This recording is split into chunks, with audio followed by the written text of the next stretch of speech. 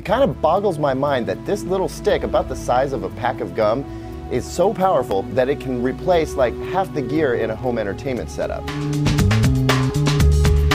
This is the Roku Streaming Stick Plus, and whether you're a full-on cord cutter or you're just now getting into streaming Netflix, I'm going to highly recommend that this be the device you get, even if you have a smart TV or a game console that can stream from Netflix, Vudu, or Hulu.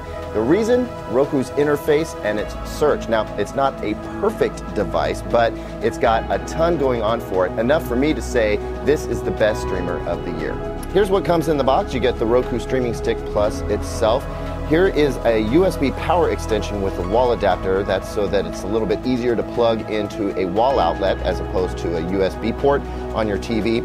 This is the power cable itself, and you'll notice there's this big piece here. That's the antenna, and you can't go without this. You have to use this in order to use the device. There's also some batteries for this excellent remote. The remote looks similar to previous iterations, but you'll notice there's some differences here. There's a power key here, and then volume keys on the side. Now, before, this was for a built-in headphone jack, but now it can control both the power and the volume of your television, and it figures that stuff out automatically. I'll show you that later. To install the stick, you want to grab your mini USB provided cable, the one with the Wi-Fi antenna connected. You have to use this. If you don't connect this, it won't work. Go ahead and slip this into your HDMI port of choice, and then from there, you can take the USB tip and plug it directly into the TV, but that's going to take a little bit longer to boot up. You're going to have to wait for the device to start up every time you turn on your TV. To avoid that and have the Roku be always on, just use the wall adapter and the power extension and plug that into wall power. Setting a Roku up is about as easy as it gets, although if you have an established Roku account, it could be a little time consuming as it goes through and downloads a bunch of apps.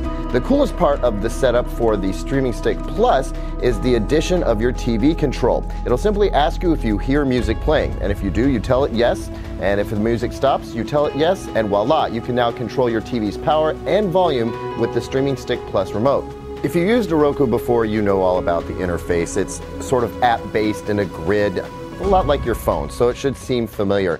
I do have to say that after using it for several years, I feel like it's starting to feel a little on the dated side. It's not as polished as, say, the Amazon Fire TV interface or Apple TV 4K interface, but it's still highly functional.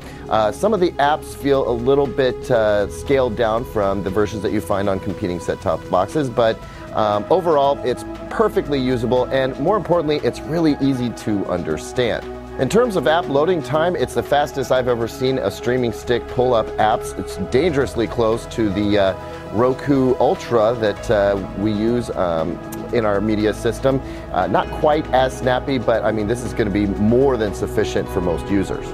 The plus in Streaming Stick Plus really represents 4K and HDR. That's the big addition over the standard streaming stick, which is $20 less expensive.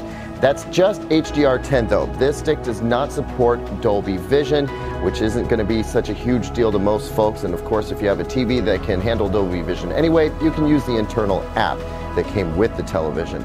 Otherwise, it does support Dolby Atmos audio, which is excellent. That's the best surround sound format there is. So whether you're using a soundbar or a full-on home theater system with Dolby Atmos, you're going to get the best sound from any streaming service. So should you buy the Roku Streaming Stick Plus? Well, my answer is an emphatic yes. This is my favorite streamer this year. I grant you it's not perfect. The user interface may feel a little bit dated by comparison to some of the newer 4K streamers out there, but it's still super user-friendly, and it has the best search out there. You can search across all the different apps, and it'll show you what you want to watch and whether you can watch it for free. That's a big deal to me. Also, a big deal is the addition of the power and volume controls for your TV. Now you can throw that remote in the drawer and never look back. That's great, especially for people who use a Roku in their bedroom for almost all their entertainment. And at the end of the day, for $70 with 4K and HDR, it just can't beat it. It's super user-friendly, it's got great video and audio quality, great app interaction, it's just the ideal device.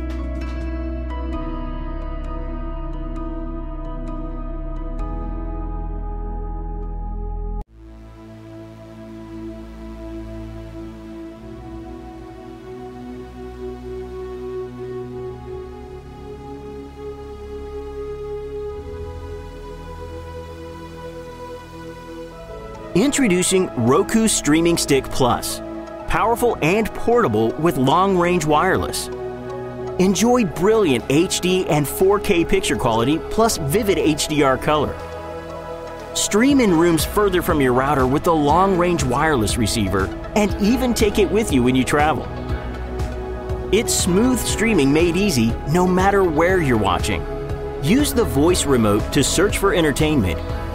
Quickly launch channels and control your TV's power and volume.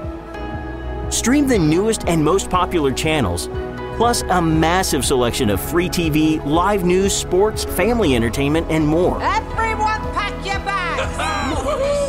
Roku Streaming Stick Plus delivers it all at an amazing value. There's a Roku player for everyone.